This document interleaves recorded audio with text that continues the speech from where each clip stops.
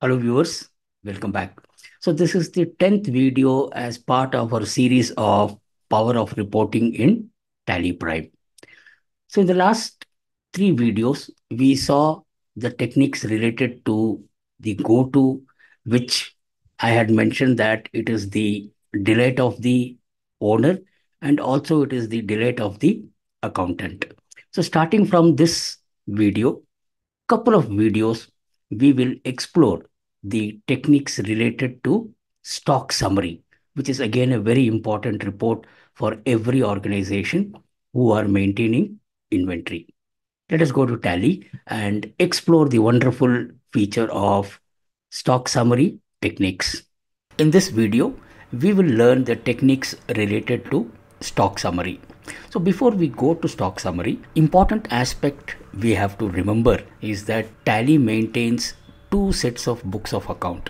One is your accounting books for your financial purpose, and once you enable inventory, Tally is going to maintain the inventory book. Literally, Tally has two sets of books of accounts for your company. Now for you to access stock summary, if you are in the balance sheet, view this in detailed format and you have this closing stock here. Select closing stock and press enter. You will go to the stock summary. Or if you are in the profit and loss account, again to go to profit and loss account, just come down here, enter. We are in the profit and loss account and we have this closing stock here, enter. We will go to the stock summary. And the other way for you to access stock summary is click on stock summary. Since I mentioned that Tally maintains two sets of books of account, one important aspect that integrates your financial books of accounts with your inventory books of account is the integration of your stock value, because the closing stock value has to get reflected in our financial statement. So that is where, if you see in your F11 configuration, we have one is the accounting features that you would want to enable and start maintaining your accounting information. Now this is your inventory information. Now here, if you notice the second option which says integrate accounts with inventory, by default this is going to be set to yes. So this one option is the one which is going to connect your financial books of account with your inventory books of account. Otherwise, both these sets of accounts are independent, which captures the information related to financial for your accounting and inventory detail for your inventory. Since this option is made to yes here, we are able to view the balance sheet with the closing stock value. If you see, the stock summary has the closing stock value of 72 lakh 5709.41. So if you view the balance sheet, just press Alt G and type balance sheet, and we will see that once you view in the detailed mode, we will see that the closing stock value is reflecting here from the stock summary book is getting fetched here. At the same time, we will also see that under profit and loss account, we will have this closing stock reflecting on the income side. Now let us say you go and make this integrate accounts with inventory as no. Let's see what happens. So once I set this to no and say, you will notice that your opening stock and the closing stock, both the figures are not getting reflected in your financial statement. The same way, we will also see that under balance sheet, the closing stock is now are non-integrated, which means you are not pulling the closing stock value from the inventory books to your financial book. But then how are we going to handle this? Just in case, let us say that if the company wants to arrive at the closing balance of their own, and if they want to incorporate that closing balance, not integrating the closing balance value of the inventory book, there is an option where you will now go and create a ledger called stock ledger. So again, we can press Alt G, go to create master, and then we create ledger, and then we say stock, and this will be under stock in hand. So once you create this, you can now enter the opening stock value. So let us say I enter it as 50,000 as opening stock value, accept. And now when we come to profit and loss account, we will go to profit and loss account, and we will already see that whatever the opening stock of 50,000 we have entered is reflecting as closing stock. Now when we go to profit and loss account, we will see the closing stock and the opening stock reflecting the same amount. So how do we now enter the closing stock manually, not considering the closing stock value from our inventory book? We come here again to alter master. So we go to alter master, select the ledger that we have created stock, and when we come into alteration mode, we will now get this option where we can enter the closing balance on any specific day. So literally, if you want closing balance on a daily basis, all you have to do is specify the date and enter the closing stock value manually as per your calculation. So this way you can enter the entire year thing. You can enter monthly, weekly. So let us say we want to enter this closing stock value. So opening stock is 50. We have entered while creating the ledger master of stock. So we will enter the closing stock as on 31st March 24. So we say 31/3/24 and let us enter the closing stock value as 60 lakh. We saw in our inventory book the closing stock value was 72 lakh 5,000 and odd. So let us see what happens to this value and what is the impact or implication of these values that we are capturing manually. Except now let us go back. So we are in the profit and loss account. So we had entered opening stock as 50,000 and closing stock we had entered as 60 lakhs. So this is the non-integrated stock value. Now you can always switch back to integrate the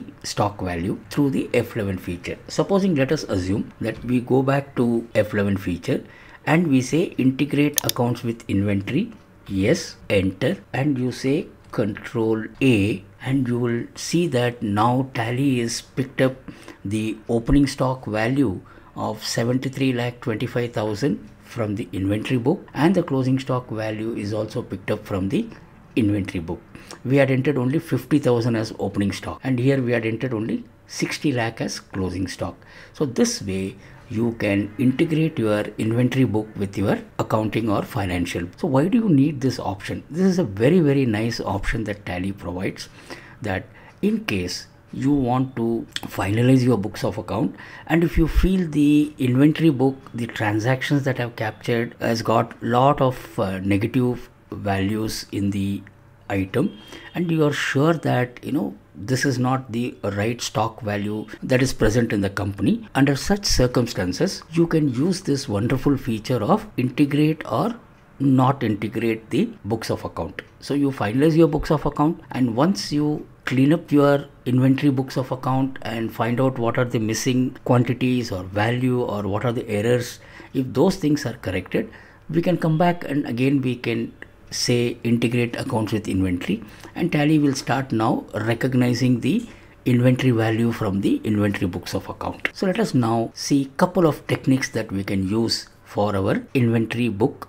or the stock summary. So from here right away we can go to stock summary, enter. By default, as I mentioned in our earlier reports, by default Tally is going to display top level groups that have been created. So here if you notice, the top level groups are two groups that have been created under the group of primary. Now under this there could be subgroups, and under those subgroups you will have item. So how do we now view those information? So we have this button here. We have already know, for us to view any report in detail, all you have to do is you have to press Alt F5. So I'm going to press Alt F5, and once I go into detail mode, again if you recall in the balance sheet reporting I had mentioned that whenever you want to view any report in the detailed mode, Tally will explode only to the first level of detailing. So quickly let us understand. Electrical domestic appliances is grouped under primary, and these are subgroups because you see these names, it is not in italic nor it is in bold, which means that these are subgroup under the main group of electrical domestic appliances. So you have this air conditioners, fridge, microwave, monitor, washing machine. These are the subgroup. So you can't further expand this by getting into the Alt F5. Alt F5 is going to give you only one level of expansion. But there is a keyboard shortcut where if you want to expand the subgroup or further subgroup and then see the item, the keyboard shortcut is just select the subgroup which you want to explode and view the detail of that group. All you have to do is just press Shift Enter. When you press Shift Enter, you will now see the item which is in italic and it is slightly indented to the right side. So Blue Star AC is the stock item under the group of air conditioner. Now let us come to microwave. Come down to microwave, press shift enter, and you will see the two items which are getting reflected here. And if you see here under monitor, let us expand this monitor. So shift enter again. So Acer monitor has got negative balance of two numbers as closing balance. So this is where the integration is going to help you until you go and rectify this. Now instead of going and selecting each subgroup and pressing shift enter, it becomes time consuming. So there is an option in your F12 configuration where you can set that option to say that expand all level in the detail format. So what we do is first we go to Alt F5, we make this as default report at the top level. Now you press F12 configuration. Under F12 configuration, so we have this format of report. So by default this is condensed. You can set this to detail, and you have another option. Once you enable this to detail, you have another option which says expand all level in the detail format.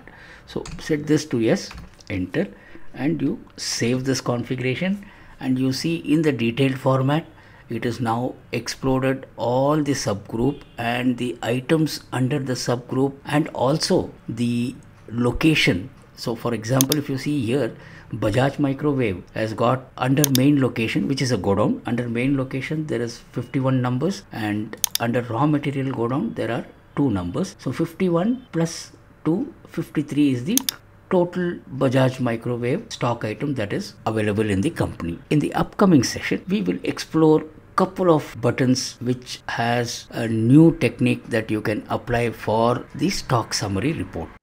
I hope this video would have given you a fair idea of the techniques that you can apply to leverage the stock summary report. So in the upcoming session, we will see more techniques related to stock summary. So thank you all once again for staying till the end. See you all in the next session. Thank you very much.